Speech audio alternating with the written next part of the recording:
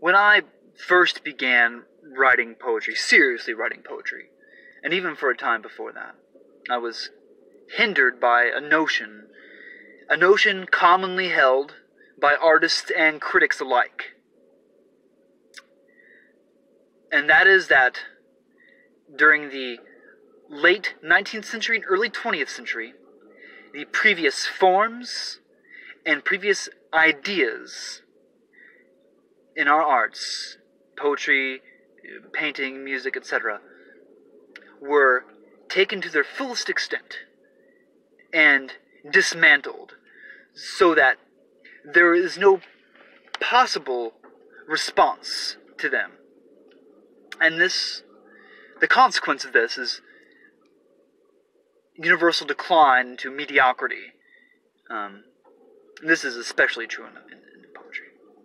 It's a sad state of affairs. So, I had wondered, how do we outbreak from the postmodern hold? You see, if you attempt to untangle postmodernism by responding to Ashbery or Charles Wright or even Joyce, this Finnegan's Wake. I know Finnegan's Wake isn't poetry, but it's written and operates more like verse than prose. Or even respond to William Butler Yeats. You'll just be recreating postmodernism. It's like by attempting to untangle postmodernism, you're operating within the ideas of postmodernism, and every time you cut off a head, more appear. So where do we go? How do we move our arts forward?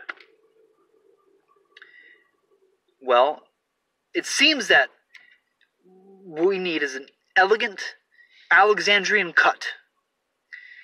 And what I mean by that is not that we go back to the past and recreate the ways of yore, as if we were trying to bring back the Romantics or the Victorians or the metaphysical poets or what have you.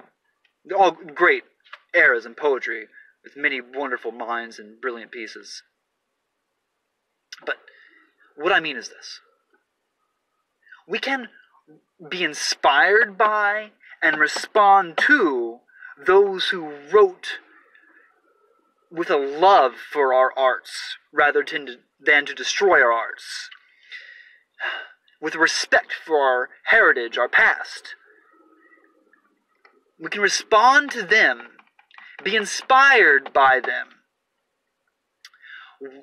within the bounds of our true, current understanding of ourselves and of life, and within the truth of our own feelings, the truth of our own souls. We can respond to these poets and be inspired by them, or artists of these eras.